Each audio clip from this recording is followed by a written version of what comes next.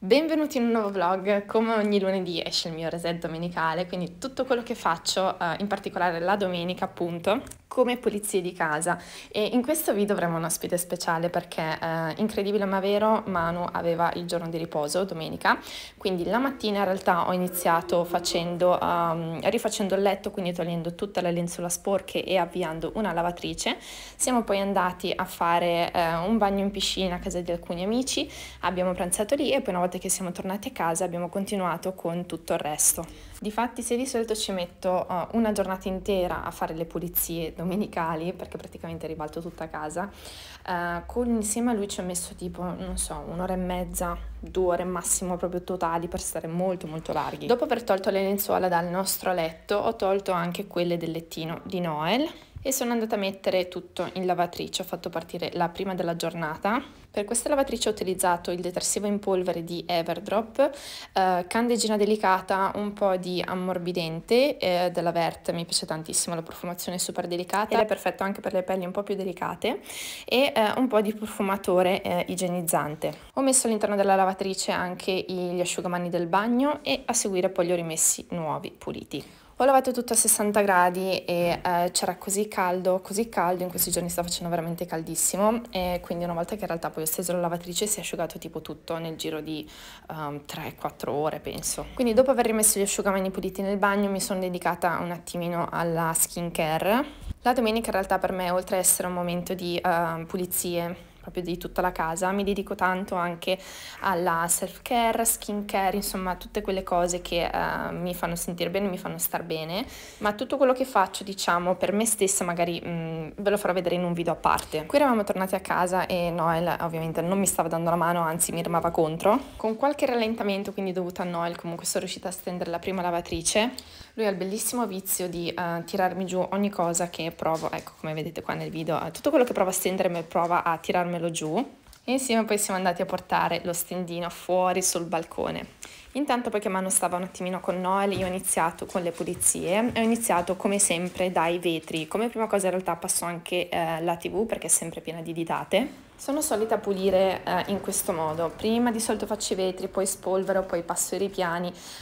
Questa volta invece ho voluto provare a pulire stanza per stanza, quindi dopo aver pulito la TV mi sono data allo spolvero, quindi con un semplice Swiffer ho spolverato proprio tutti i ripiani.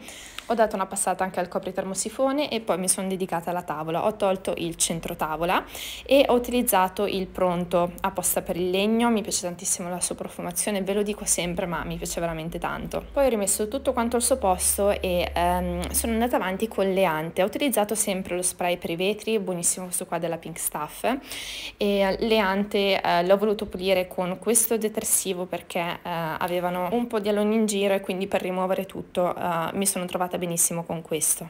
Poi ho voluto pulire il seggiolone, ovviamente lo pulisco ogni volta che Noel finisce di mangiare, però lo pulisco un pochino più a fondo una volta a settimana, e ho utilizzato delle semplicissime salviettine imbevute già pronte, disinfettanti. L'ho passato da cima a fondo e poi ho iniziato ad aspirare un po' tutti i tessuti con l'aspirapolvere e la testina appunto dedicata ai tessuti. Ho aspirato prima tutta la cuccia di Winnie. Winnie fortunatamente in realtà è un cane che non perde pelo, è un barboncino, però siamo andati ad usarlo tipo una settimana fa, e quindi insomma qualche pelo qua e là attaccato ce l'aveva ancora e quindi la cuccia ne era veramente piena. Ho passato poi anche il divano, l'arco montessoriano e poi sono passata ai letti. È un lavoro che mi piace tantissimo fare perché non so, poi una volta che mi ci corico la sera mi dà l'idea di essere un letto super pulito, molto confortevole, insomma vabbè, tutta una cosa mia mentale.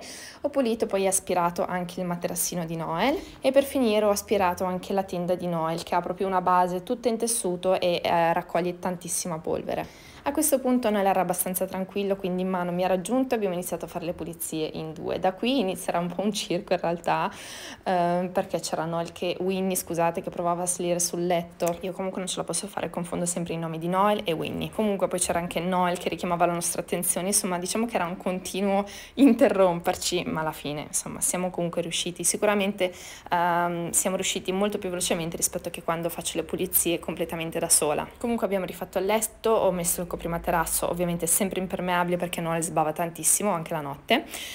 Qua Noel provava a mettere sul letto anche la sua giraffa, in qualche modo siamo riusciti a distrarlo e a finire, quindi ci abbiamo messo sopra i cuscini, tutti quanti, anche quelli decorativi, e poi abbiamo iniziato a pulire quindi anche tutta la camera da letto.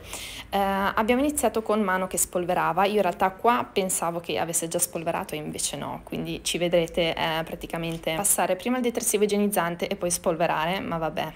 Ho continuato poi a igienizzare tutte quelle zone dove Noel ci va sempre a mettere le mani, come ad esempio i comodini, testiere del letto, insomma un po' dappertutto. Ho pulito lo specchio della camera e Noel ovviamente ci doveva mettere le mani sopra. Sto iniziando a pensare che lo faccio apposta. Ho pulito poi anche lo specchio, quello che abbiamo in camera, quello diciamo a effetto finestra, e soprattutto lo specchio del corridoio che è sempre sporchissimo. E qui ci siete anche voi. Sono andata avanti sempre con gli specchi, sono passata al bagno. Mano nel frattempo è andato a spolverare tutto il corridoio, quindi anche la scrivania, e poi ci siamo scambiati, lui è venuto a spolverare il bagno, io ho passato anche l'oblò della lavatrice e sono andata avanti con la cameretta di Noel. Anche qui ho iniziato dagli specchi, intanto che mi raggiungeva mano.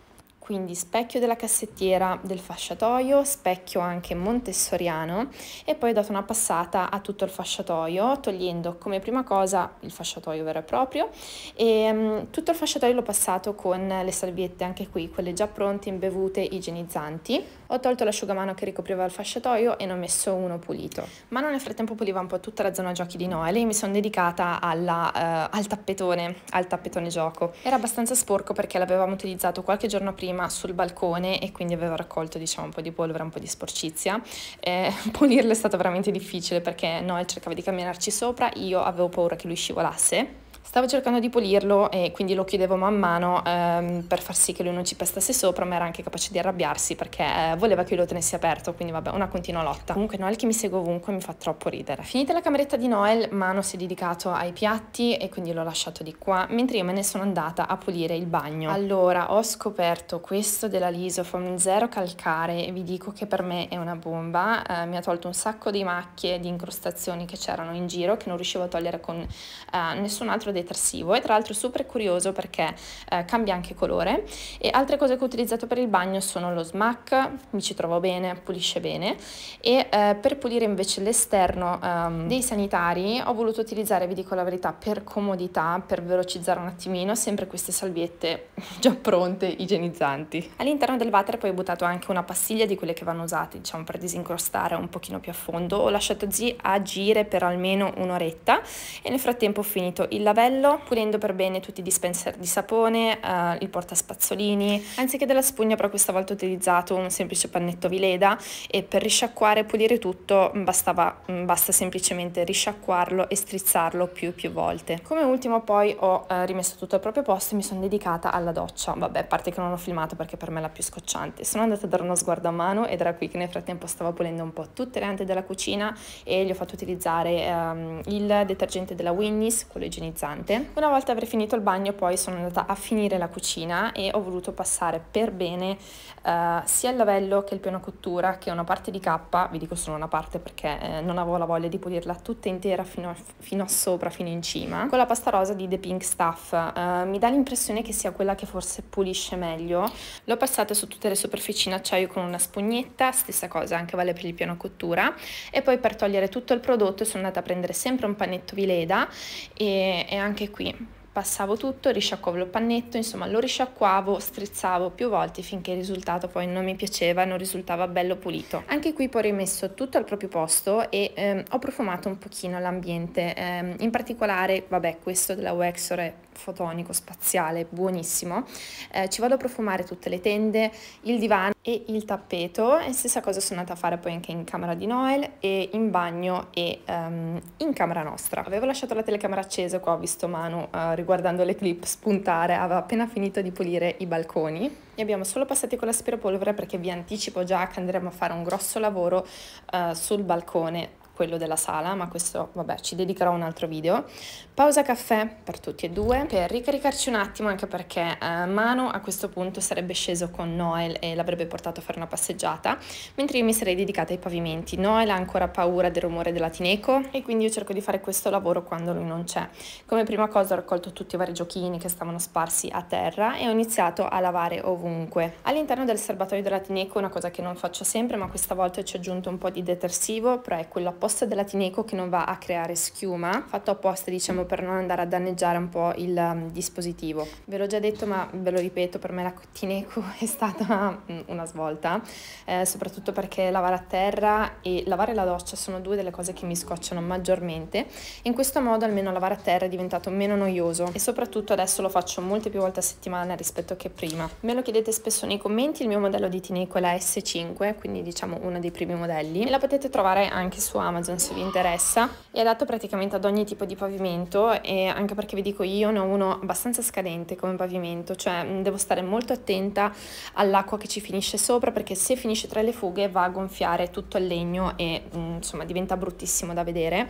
E la Tineco diciamo che con lei non ho problemi proprio perché non rilascia tanta acqua ma si riporta via tutto l'eccesso. Ed ecco qui tutta la casa pulita, profumata, guardate l'effetto del pavimento come è bello lucido, pulito, insomma a me piace veramente tantissimo. Poi sono tornati Manu e Noel e quindi ci siamo dedicati poi alla nostra serata. Io mi sono come prima cosa però andata a fare una bella doccia perché ne avevo davvero bisogno. Spero di avervi tenuto compagnia, grazie per aver guardato questo video e noi ci vediamo nel prossimo vlog.